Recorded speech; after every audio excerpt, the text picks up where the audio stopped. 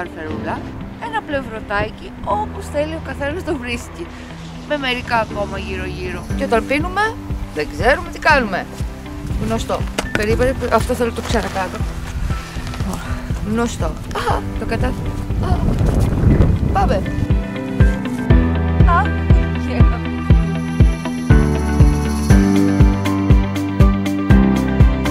Το Mushroot8 ήρθε στη λίμνη Πλαστήρα.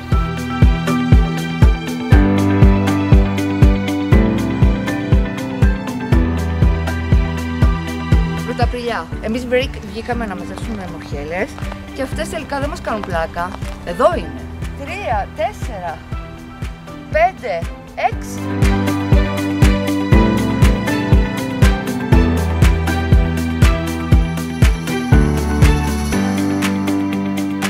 Είμαστε πάλι στον τόπο του εγκλήματος. Έλα το δάσος, ψάχνουμε για μορχέλες. Πάμε.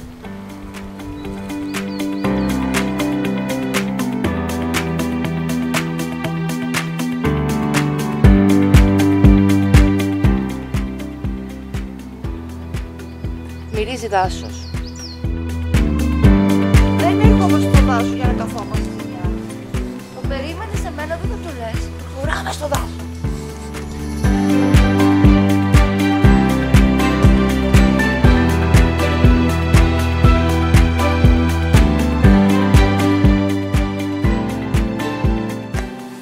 Λακτάριος, σαλμονικόλου.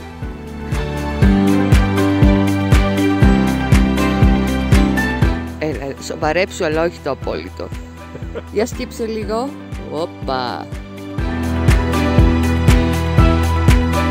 Βρήκαμε ρουπέστες, βρήκαμε καρθαρέλες, βρήκαμε εντούλες, βρήκαμε μακρολεπιώτες. Γυρίζουμε. Πεινάσαμε.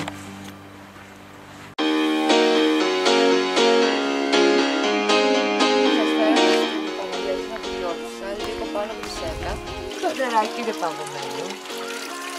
Κάνει κρύο ακόμα. Δεν το χτυπάω εγώ, του κάνω καλό.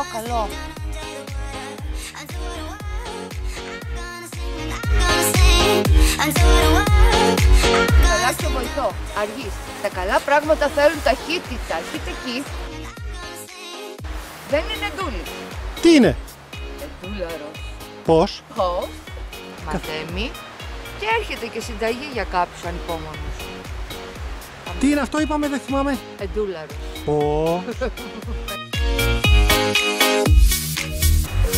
Αυτό εδώ είναι ένα είδος γυρομήτρας που βγαίνει το φθινόπωρο, σε αντίθεση με τις άλλες τις γυρομήτρες που βγαίνουν την άνοιξη.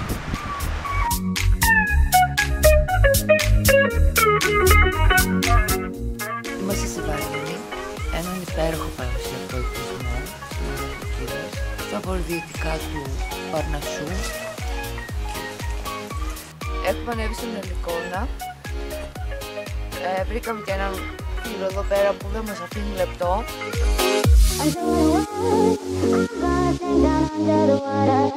Όμορφη πορτοκαλιά, λίγο χωματάκι.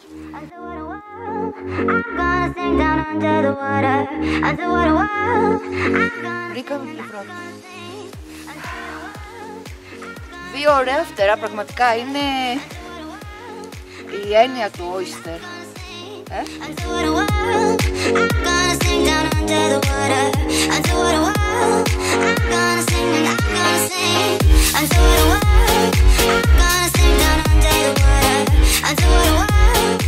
Γεωτρόπλα.